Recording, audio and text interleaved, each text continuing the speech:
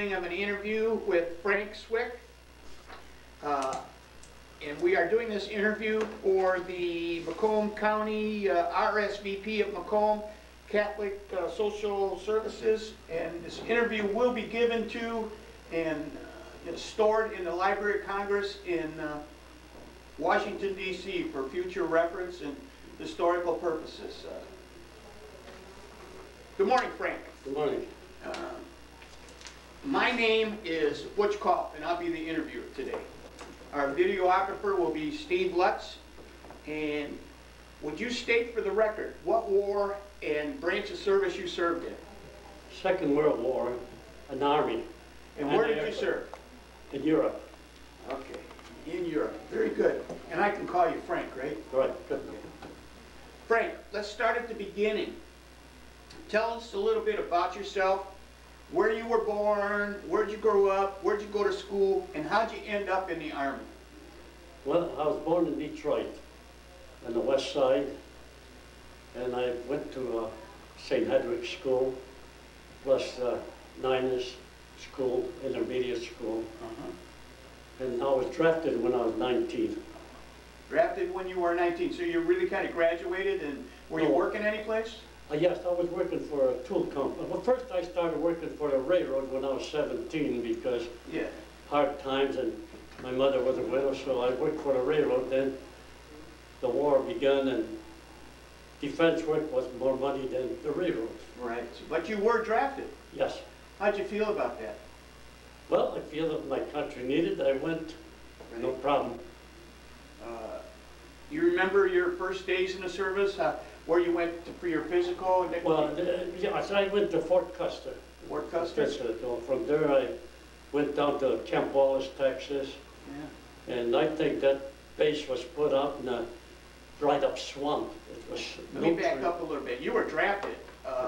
When you went down, where did you go for your indoctrination? Down in Fort Wayne? Or? No. It's in Detroit? Who told you you were in the Army? You could have been in the Navy. How did that? Well, see, I'm pretty sure I went to Fort Custer, right from there to Fort Custer. That's where the physical and all that. Okay, and where was that at, Kentucky? No, in Michigan. Well, Fort Custer, Michigan? Yes. Okay. That's where the military cemetery is. Okay. So tell me a little bit about that. That wasn't your boot camp there, was it? No, it was just an induction center, like. Oh, okay, I got you. That's what I was wanting to know. And that's where they gave us the uniform and all. They didn't give you a choice what you wanted to be in, eh? You said you're Army. No, that's what they did. So tell us a little bit about your experience after that going to boot camp. How did you feel? You were only 19, so this is all new to you. Yeah, I haven't been away from home. Right. From there I went to Camp Wallace, Texas. And that's where I trained. Got my training, basic training, and then from there I went to Fort Meade, Maryland. Well, back up a little bit. I want to hear a little bit about that training, because like I said, you're a young man and haven't been away from home. Well, that training, being in that 100-degree weather, it wasn't very easy. And we had trained, we had to go down on the beach where it was good and hot. And what year was this now? This was back in 43. 43. May 43. Okay, so the war's going on. Yes, and then we, that's where I got all of my training, and in fact, the one bad experience I had was so hot that I got heat rash on my back. So bad that when I took my t-shirt off, my skin came off too. This is all boot camp. All they do is give you calamine lotion. Yeah. That's it. And the only way I could be comfortable is lay a wet towel on the bed and just sleep. Wow. And there was no trees, nothing. And you go on a hike in that hot sun. We used to take a small stone and put a stone in our mouth to keep moisture. Oh, okay. And then one canteen of water. That's all. So how long was boot camp? I tell you, about 3 or 4 months. Okay. And from there, they just shipped us to Fort Meade, Maryland, where we got advanced training. And then from Advanced training in what specialty? Just infantry or? any aircraft. Any aircraft? Well, see, when I was in Camp Wallace, Texas, they just trained us on 30 caliber water cool machine guns. They were old. Uh-huh. And then also we had the infantry pack from World War I. Yeah. And we even had the old tree rifles then. Okay. And then we trained on 50 caliber water cool machine guns. Then we also trained on half tracks with a 37 millimeter and a 40 millimeter Yeah. gun. So that's where you get your specific Training. armor training and stuff. Yes. And then from there, I went to Fort Meade, and then from there I went overseas. Fort Meade, what'd you do in Fort Meade? We got advanced training there, and just I think it was more or less like a stepping stone to go overseas. Yeah, okay, yeah, it's kind of a little holding. Yeah, we got a little more time off too. Yeah, well, you were probably looking forward to that. Yeah, in basic training you don't get much time off. No, you don't. You don't get any time off at all in basic training. Well, we did get a few days off. Oh yeah, well that was good. That was good. So okay, how did you take the news about going overseas? Did you know? I knew I was going to go sooner or later. So. Did you know which war you were going to go? No, everything is hush hush in those days.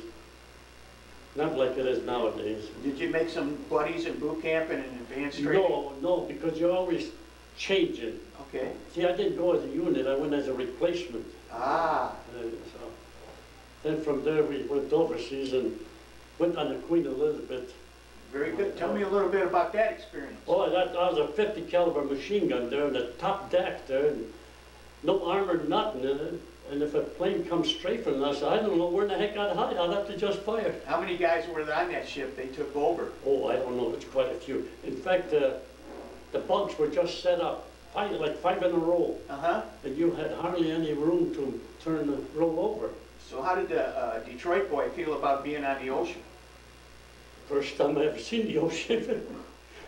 Any rough seas or anything? Or? No, because the ship was a fast ship and it zigzagged. It went by itself. No. Zigzag to avoid submarine contact. Yeah, the submarine. The only way they could catch you is if you came right up on them. Yeah. But I didn't like the ship because they only fed you twice a day. And in fact, this is my mess card. Here, show the camera. That was your number. Yeah, and that's how many times you got fed a day. And the meal wasn't good, but one thing a sergeant told me before you go overseas, send a letter home, send crackers and cheese, and food. He said, because the ship only fed twice a day. Well, in fact, here, breakfast was at 10:15, and take top bunk. That's my top bunk, He said, because if the ship is hit, everybody's going to run down to the doorway. Yeah. This way you could just hop back and forth and drop down by the door. Very good. It was smart. Very smart move. So who was left at home? How much of the family? Your parents? Or you said your mom had passed or something when you were home? My dad passed away when I was 9 years old. Okay. And then I had to try to help. Me and my brothers, we tried to help my mother. Okay, yeah. So you had your mother and brother still at home? Yes. Obviously they were concerned. Were you the oldest? No, I was the third youngest. And me and my brother, we worked in this one plant that was doing war material.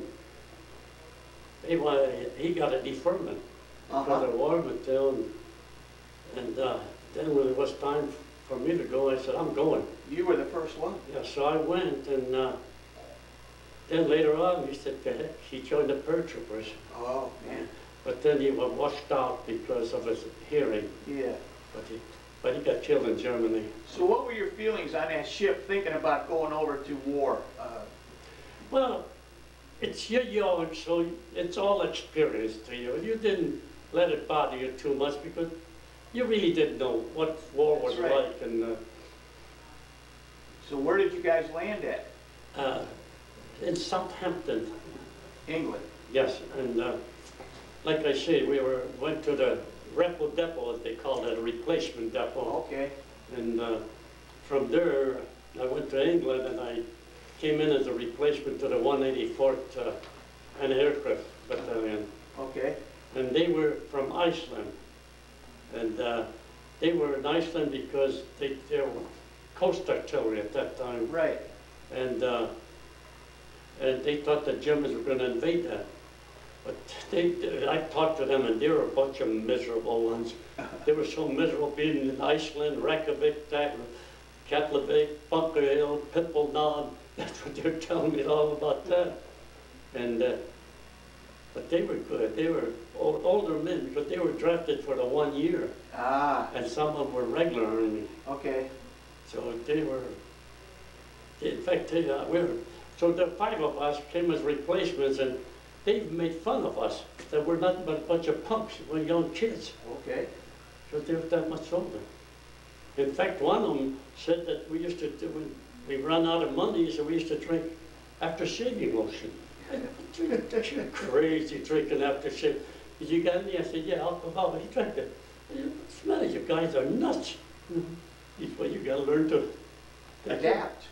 They were the type of the guys that they get paid tonight, today, get drunk tonight, and they're broke tomorrow. Yeah, yeah. So were you going to go to Iceland from Southampton? No, I went into as a replacement when they were in England. Then they were transferred from 61st Coast Artillery to 184th AAA Gun Battalion. Okay.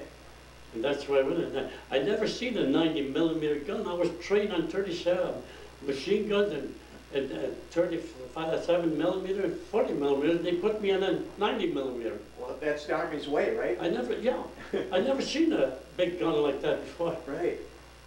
But that's what and then that's where they were training too with the new guns because they had the 6-inch guns and they trained over there and we trained with them and after that we went to Limpets Hill, that was in Waltham Cross in England, to defend London. In fact, we were the first American outfit to defend London.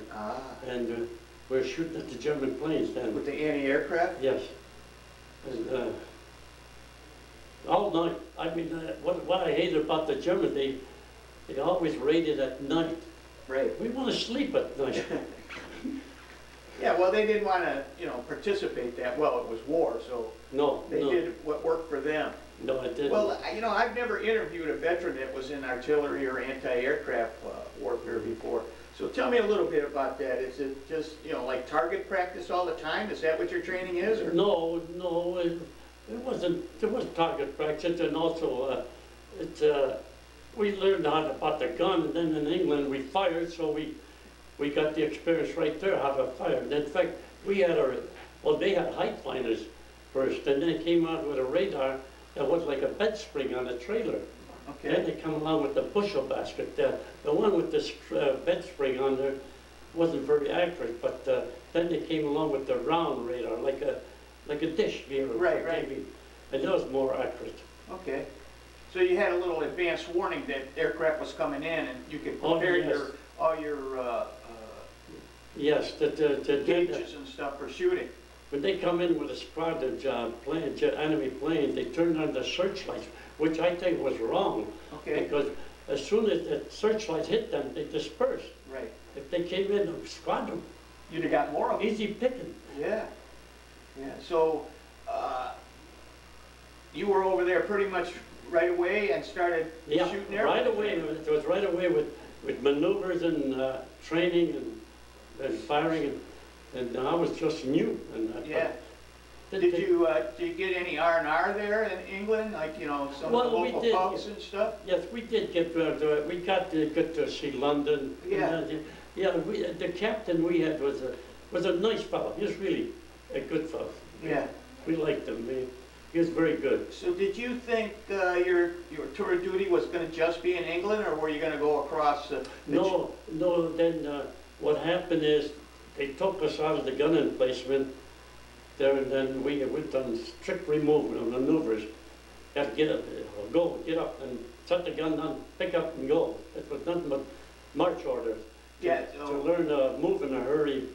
So your job is not necessarily just sitting there shooting things. You have a lot of heavy duty work and loading and. Yeah, but I didn't have a bad job on the gun. I mean, I was a fuse setter. I had a dial in front of me that the radar would come with the one bug, and I had to match the bug all the time. And it's pretty hard when you're bouncing at the firing. And I had a sit-down job. Okay. I didn't mind it. I didn't have to. What did they give you for ear protection? Because it's loud. None at all. That's why I... You have hearing aids? Yes, none. No. In fact, when we were firing in England, we had some old ammunition. It was so old, it was, the brass was corroded. Oh. And when they fired the gun, the flash was so bad, it was like a flash bulb going off, and the cracking noise from the gun would deafen you. Right. Would guys put cotton We in didn't your have, ears? no, nothing. Oh. Because when that bell rang, because that's what they had, you had to move fast, move in a hurry. Right. And you had to fire. And then before you could go to bed, you had to make sure the gun is ready to fire again. Replace all ammo and all that. On a personal level, I know you've probably seen some planes you shot fall out of the No. sky. You never did? No, we never see because I was busy watching the dial. Okay. And in fact, here's what the records are playing. And the little swastikas here are planes that you shot? Yeah, see, category 1 is when we fired it, blew up in the air, and category 2 is if you did cripple it and it did reach a destination. Okay. And then the other one are well, that'll come later. This year will come later. Okay. Buzz bombs. I got you. So you're doing this on a daily basis, right? Just about whenever the Germans decided to bomb London. Trying to get some sleep during the day. Yeah, yes. One thing about the captain, he did make sure we could sleep late, and he had coffee for us after we got done firing. Right. And you're eating more than just twice a day now, too, right? No, 3 times a day. We had a kitchen with us. We were lucky. Yeah. Yeah, we had a mess hall in there. But there's one funny thing that happened in England when we were in Lifford's Hill. The English government gave us the English shoes with hobnails on it. What is that? They're little hobnails, they're little tacks, like remember snow tires with the studs? Yeah, for like footing and... Yeah, and you know, you try to run or march with, we're not used to that. You were slipping all over it. Mud and wet ground and... Yes, and finally the captain got rid of them in a hurry. Yeah. But another joke was we had some English anti-aircraft soldiers there with us. Right. And we'd be training, they say, tea time. What the heck, tea time? We're going to keep going training and they're having tea? Right. So finally we complained to the old man, you know. I should call the old man captain. Right. And the old man said, okay, we'll have coffee break. Yeah, if they can have tea time, you can have your coffee break. Now see, we worked with the English there because they're an aircraft gun. Well, you're defending their country, they should help defend it And when too. they fired, the whole sky was all lit up firing. Yeah. So tell me about your camaraderie, guys you met now, because, you know, these are guys that you're working with. Yeah, well, you probably heard that Band of Brothers. Band of Brothers. Well, the more I thought of it, we were like a band of brothers. We were slept together and everything together. Sure. And we got to know one another, and we never did get into any trouble. No argument, no big arguments or fights or anything. So close friends, right? Yeah, really. Any guys from Michigan that you met? Or? And yes. Did you ever hear of Norbert Szymanski, Sure. the weightlifter? Yeah. He was my buddy in the Army. You're kidding. Yeah. In fact, he was in the Olympics, wasn't he? Yeah, he won a few gold medals. Yes, he he was, did. Yeah, well, he was a good gunner because you had to ram the shells in, and I tried it. I had 3 shells and I was done with it. He was a little bigger than you. He was a big guy. He was good. Yeah. Wow. Yeah, so there's a few bits, but not too many. Mostly, see this 61st Coast Guard trailer originated in Fort Sheridan. They had most of them from the Chicago area. And, okay. There were some from New York, but not too much. Most of them were from Illinois area. Like. So on your R&R, what did you think of England? Just a pretty town, or? It was all right. It was nice. I liked London there because it was something to do, something to go around and all that. Well, when the Germans were coming to attack, they were going more for the cities and stuff. They weren't specifically looking for you. Did you receive any type of fire at all? No, they missed all the time. Yeah. So now that you're doing this, what's happening after this now? After that, we went into a lot of training, maneuvering, pick up and go, and then after that, then the invasion started, so we had to get everything ready, the trucks, because we were mobile. Right. And we had to get the gun ready in case. Now, obviously, they didn't send you a letter and say, by the way, we're going to have an invasion in Normandy and stuff. So no, you were always ready. For everything was hushed up. Right. In fact, Eisenhower, we were supposed to go on June 5th. But the weather was bad. Right. But we were all waiting for us to go, but we had to wait. You knew something was happening. Oh yeah, because it was everything. When you waterproof, and then they gave us the shirts and pants that were soaked in some kind of a chemical in case they used gas. Okay. No air could get through. Wow. And then also I had a shoulder patch, a yellow one, in case of that changes color, they know you use gas. Okay. And in fact, they gave us... That's things I never knew. This is interesting. They gave us mattress covers, and you know what they were? Body bags. Yeah. I threw mine away. Oh. And then we just waited. Then when the waves went in, I think it was... You're on another ship now, right? No, we were on land. Because of the equipment, we couldn't go because we had all the heavy equipment. Okay. And you know what happened? In fact, one fellow told me, he said, if you ever have to get off the barge, make sure you unhook your belt. Because if you get land and you go in the shallow, you're going down. Right. And with all the equipment you have on, that takes you down too. That's where a lot of them make a mistake. And then they gave you a May West that goes around here with 2 CO2 cartridges. In case you sink, it just squeezes and it blows up. And no way will it hold you up. Not that little thing, but not with all the... You got the cartridge belt, you got bandoliers across, you got the rifle, and if you step in water that's over your head, you're staying down. you're gone. That's how most of them drowned. Right. But did the barge go across the... No, our barge, we went about 10 days later, but when the barge landed pretty close to shore for us, so we didn't have much trouble. And being that, and that's right, in England, they told me, they said, get 2 weeks gear. I said, what for? They said, you're going somewhere. I said, where am I going? They said, I don't know. They'd never tell you anywhere. Right. I went to demolition, learn how to use dynamite. Yeah. So I didn't no use for dynamite.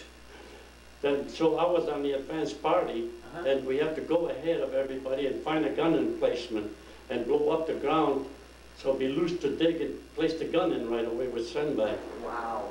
So our truck was the first one. I didn't like that either, but... But did you get any news on the invasions before you got... No. We didn't get no news, nothing. Now, when you approached where was it, Normandy? Yes. Could you see what the war had looked like and done? Yeah, Omaha Beach we landed on. Okay. Yeah, but everything was pretty well cleared up. The roads were cleared up because as soon as we landed, we just took off. We had to go ahead of... Then we found a gun emplacement. We had to defend the beach because of any aircraft comes over. Right. And if they did come, they didn't last too long. They took off right away. Because there was too much firing on them. Too much firepower right there. Yeah. Tell me a little bit about this dynamite. Did you feel comfortable with that? Did it make you nervous? No, well, I didn't. See, first thing when you went to school, they throw the dynamite to you, a half-pound block. First thing you're going to have a heart attack, you know. And actually, as long as you don't have the cap in there, it's no way to light it. Yeah, you have to have a cap and a fuse. And in fact, we always took the caps, you know, we could always lose the caps. Because you're supposed to stay in the trailer, so we started putting it in the truck, and that was dangerous, because those caps, if it blows up in your hand, it'll blow your hand off. Wow. That's the igniter, basically. Yeah, so we had to, they even showed us how to blow up buildings if you wanted to. And later on, it didn't bother us. Right. It was nothing, you know. Right. Even if in fact, we throw the dynamite out of the trailer to one another, it didn't bother us.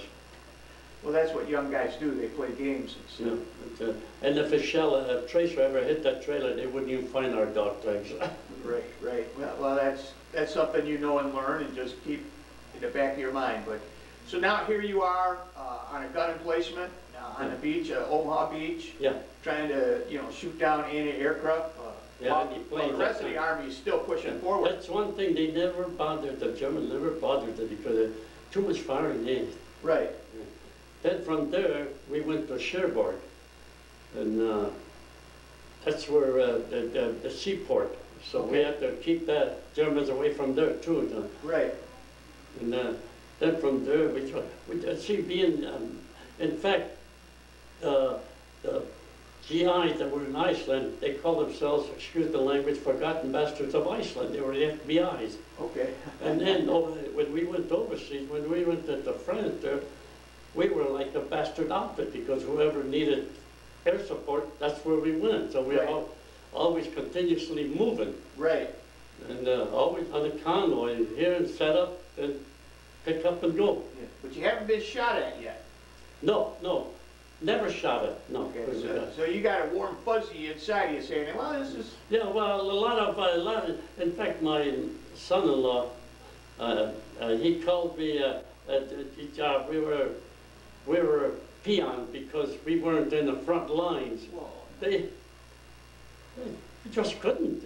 No, you provided the service, to keep whoever you were watching or the areas safe. Yeah, so then we just traveled different places. Then after that, the Germans started sending these buzz bombs. Yeah. So the planes, the fighters used to shoot at them, like the English and the American. But the trouble is, when you hit one, it blows up. There's so much scrap, they used to knock the plane down. Okay. So we had to, being that it flew, that's what I forgot. It's in fact. Was this the buzz bombs that when they ran out of gas, they just dropped? They had them set up. See, there's the. Okay. But these are the ones they were actually shooting over to England too, right? Yes, but then they start firing them at Antwerp. Okay. Because there was a big seaport. They're the ones who were supplying the front lines with all the weapons and equipment. See, I didn't know that. Yeah, Antwerp was a big seaport, and we had to defend it. And we were shooting them buzz bombs down. It tells you right here how many we've been shooting down. Yeah, okay, I got it. Now, these things, once they run out of gas, they dropped, right? Yes, they did. And, in fact, at night, you could hear them. And then when they quit, You knew it was coming down. In fact, we used to fire at them day and night. Uh-huh. And like if a shell burst too close, they run on a gyroscope. Right. And if you fire at them, they rock. Okay. We during the day, we seen some go straight up in the air. Right. And one time, in fact, I got some pictures where one buzz bomb landed so close to us. When they said hit the dirt, I was sitting there and I looked up. And I hit the dirt, and it come down, I don't know, a few hundred feet from us and covered the dirt and all. And it leaves a hole big enough. There's some pictures there which shows the hole. It leaves you could put in a vehicle, a van in it. So really the Germans were shooting these, not necessarily knowing exactly where they were going to shoot it. They knew what direction to go, right. Fly it. But they placed the guns. In fact, this here, book here, would explain everything about a buzz bomb. Uh-huh. The story of Antwerp, and that's where the Germans are firing these buzz bombs. And they used to fire them from different directions, so they had to set up these launching sites, and in a way they put the guns right there and we'd fire at them. Yeah. And if we blew them up in the air, it's all right, because all it says a big burst in the air, then you wait for the jump to come down. Well. In fact, the closest I ever came one time, they were firing so many that we had to split the crew in half. Yeah. So me and my buddy were laying side by side. We're about 2 feet away from one another. And here comes a piece of shrapnel come flying right through the tent, right in the ground. It missed us by about not even a foot. Wow. That was the closest one I ever had. Yeah. And the bomb, that one buzz bomb that blew up. So it wasn't a good idea shooting them. And then if you cripple them, you'll never know where they're going to end. Right, right. You wanted it just to explode in the sky, hopefully not hit anything important. Well, you figure our outfit, 184, I think we shot down about 1,200 of them. Wow. And like I say, they were firing them. And at night you could see the fire like a jet. Yeah. That was a jet. And then they had two big balls about that big. It was wire. That's where they had the fuel. Okay, hold on. Let me reverse this.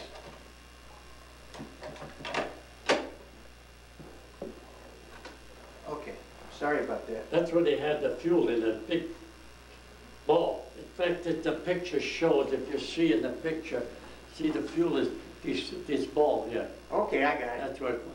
Now you see, if you fired it so close, and they weren't very big. Were they as fast as an airplane? Or?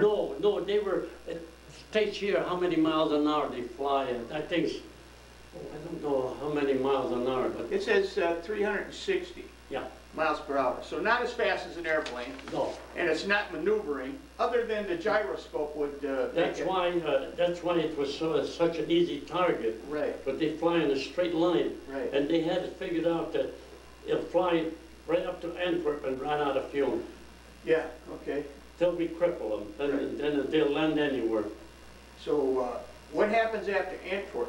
Now, where are you at now? Going to or? Then at Antwerp, then it come during the breakthrough, you know, double balls. Yeah, So we got orders to move out and go to the town of Namur by the Meuse River and into a big stadium there. And we set up the gun because the Americans were more or less retreating and they're using the bridge. right. That's one bridge that the Germans didn't blow up.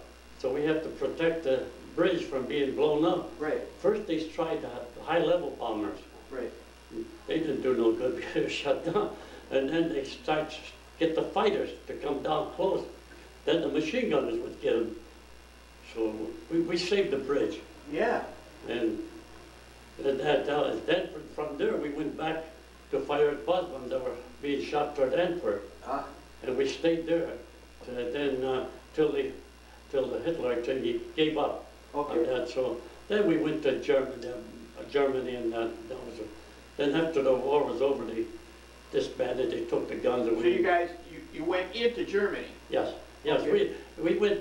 In fact, we went all the way to Leipzig. Okay. And also we did go to Buchenwald camp, concentration camp there too. Yeah. And in Leipzig, we got orders to move out. I said, why?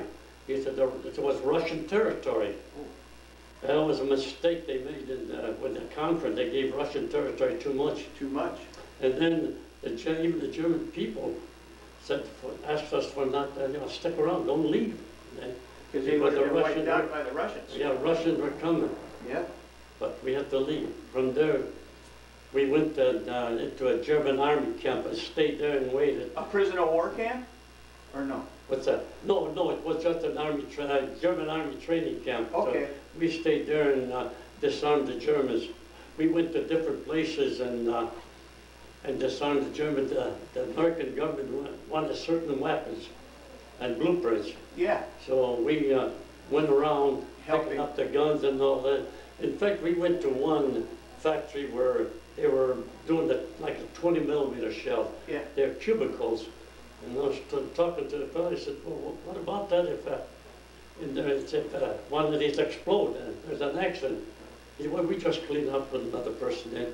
And do you know that already they changed it to civilian use? They're already a production line with civilian use. Really? That's how fast the Germans work. Wow.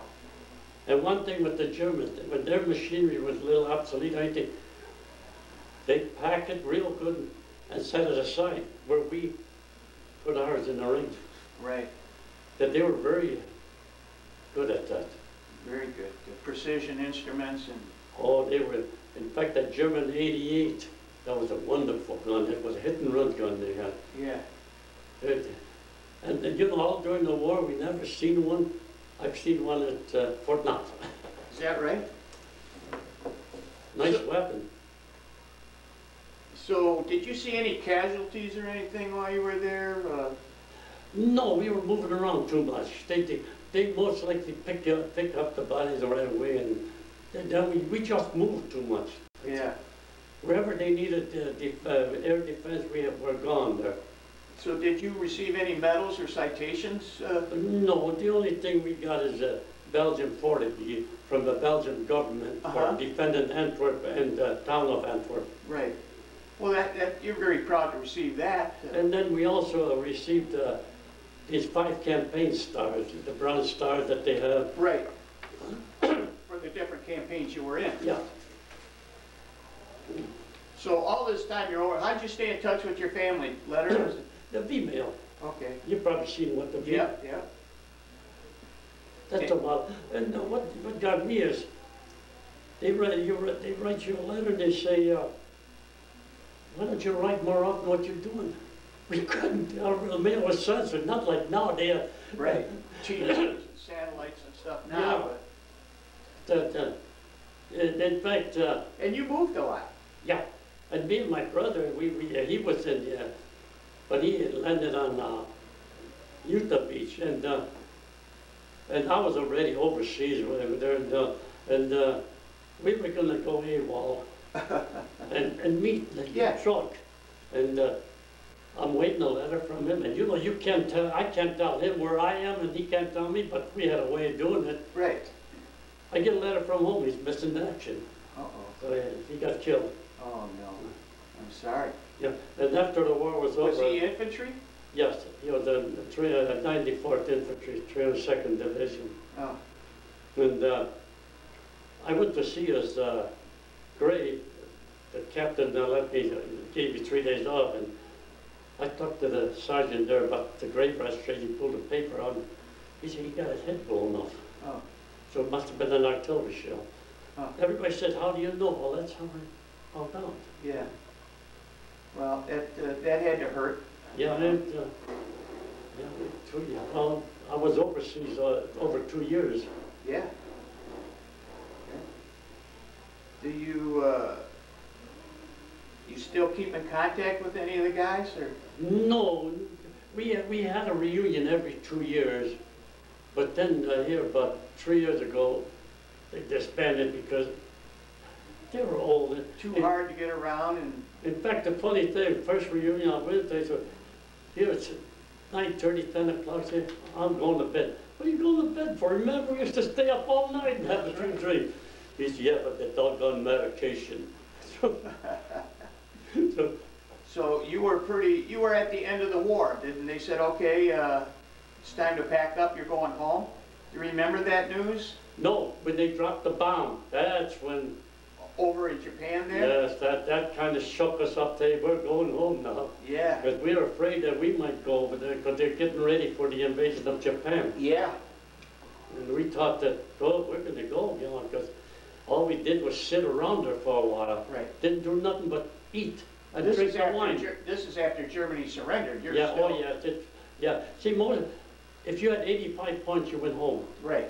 And I had 80 points. Right. So I had to gain 5 points some way.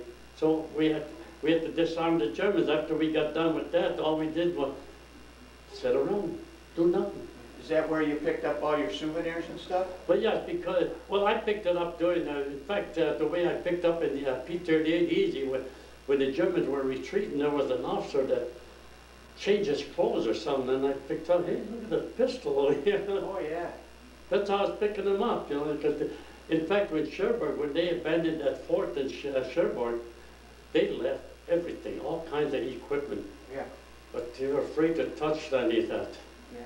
Because some of it was booby trapped. In fact, one of our fellows got his hand blown off, picking a hand grenade. Yeah.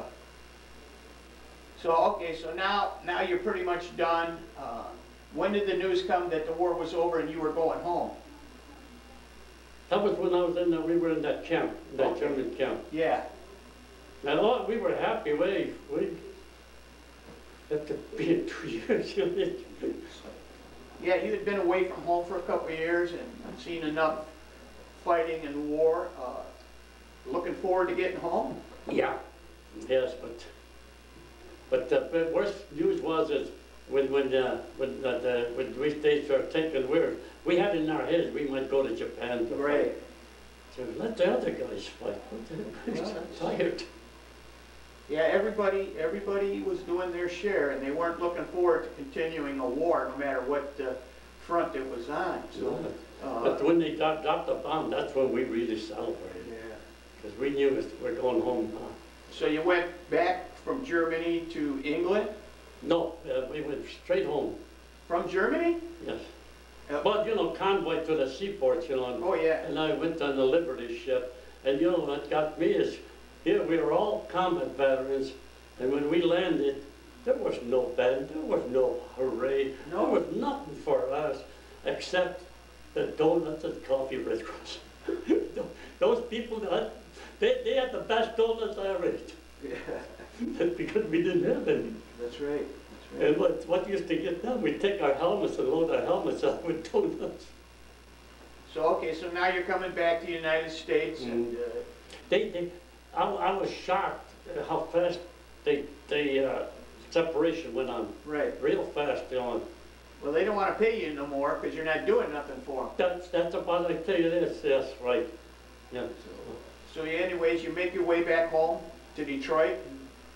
And then I had a job waiting for me, and so I had a job, and then I got married. I got discharged in December, got married in February. Wait a second there. Yeah, she waited for me. Okay, She you didn't tell waited. me that part of the story. Yes, I appreciate. In fact, before I went overseas, I bought her a little cheapy ring because I didn't have much money. Yeah.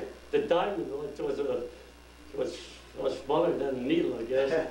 And I promised her You'll come you'll back get a to bigger diamond. Yep. And she waited for me, so I was still married, 61 years. Wow. Congratulations. So you came back, you had a job waiting for you. Mhm. You found had the woman in your dreams. And Mhm. so all of a sudden now you're going to start out a life. Well, the separation pay that I got was $600 and some dollars. That paid for the wedding. That was a lot of money, wasn't it? Oh yeah, paid for the wedding, not like nowadays. No. So did you have a family then? Yes, we had one girl. One girl Now I'm a great grandfather. and a happy great-grandson. Yes, oh yes. Life is good. Did you join any organizations? Oh yes, I belong to the VFW. In fact, later on I got a little bored. I joined the National Guards for a while. Oh, you did? You Yeah. went into the National Guard, eh? Yes, so but then the training they give you, I didn't like it so. No. So But when my time was up, you said that's it. that's it. Yeah. So, well, that's a great history story that you told us. Is there anything else you'd like to add? No, you know, like I noticed that that's about, did I see any entertainment show like USO? Right. One time. That was in Normandy. That's Right. all we ever seen. Well, you were a busy man. We're moving around too much. Sure. But another thing is we didn't get along with the Air Force. In fact, in England, we were defending this airfield and it was mud, you know, and we were looking at the doggone Air Force here. They got overshoes and they got sideways. What the heck's the matter? We call them glory boys. Yeah. That was the Army Air Corps. Yeah. Oh yeah. At that time was Army Air Corps. Yeah. So they were a little uppity or something, and you guys didn't get along with them, eh? No, we didn't. Yeah. We shoot them down. You know? That's right. You shoot them down, but the enemy, of course. No. So, how long did you work? I When went you got to home?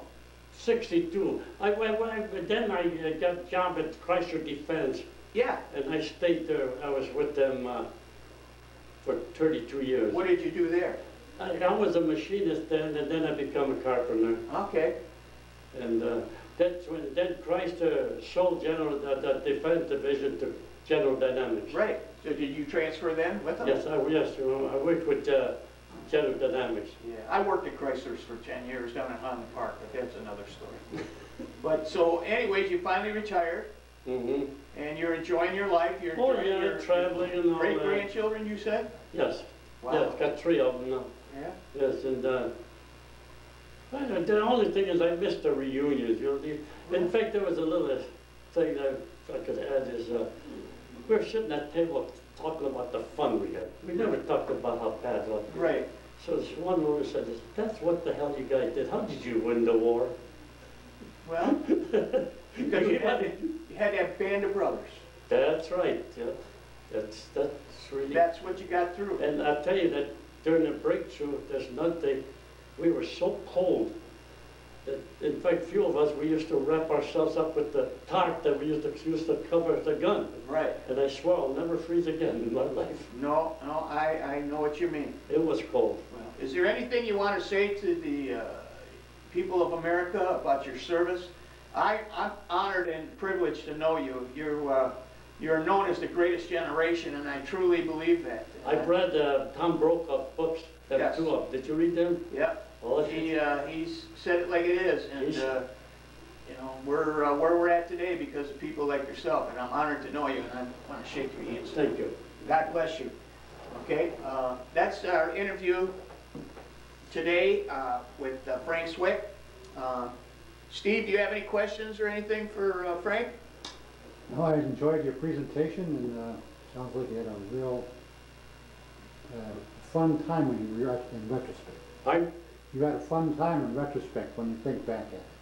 Oh yeah, you know, if I could tell you stories about what really happened. Well, we don't want to know those stories, right? Some of them, yeah. I understand. I'm a veteran myself, and there are certain stories that are for veterans only. That's true. And you know, a lot of people, in fact, if you try to, like, concentration camp, we were in Buchenwald.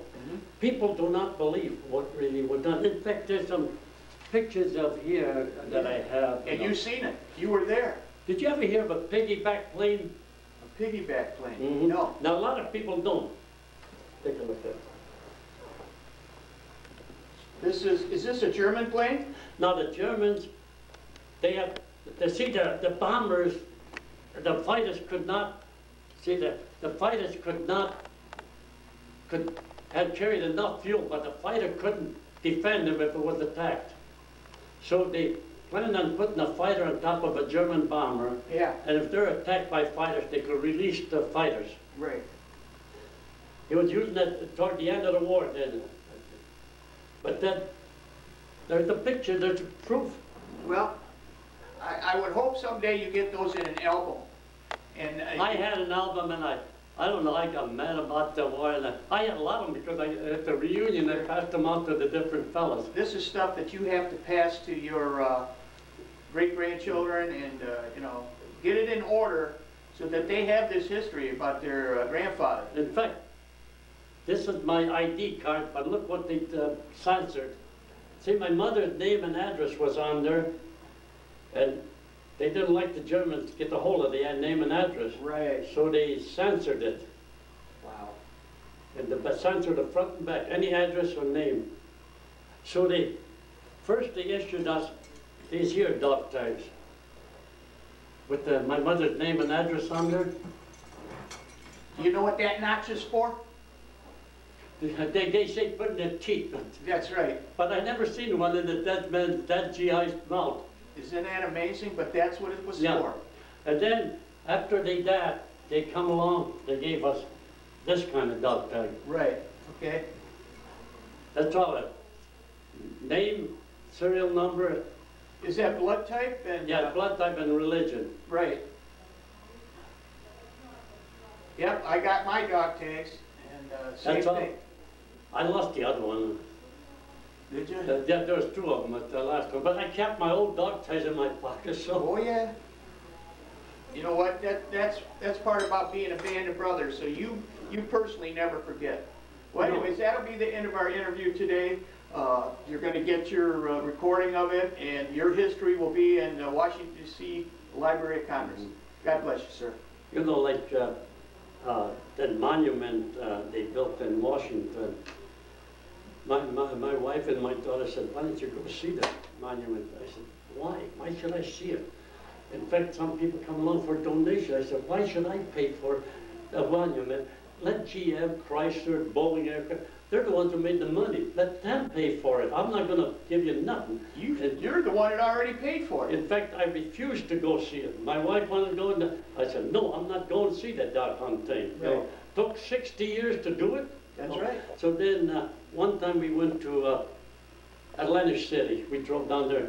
So my daughter was driving. She said, I'm going to take you somewhere. She took us to see the monument, which I was glad I seen it. But I was bitter about that. Taking too long to build. That's right. Look how fast all the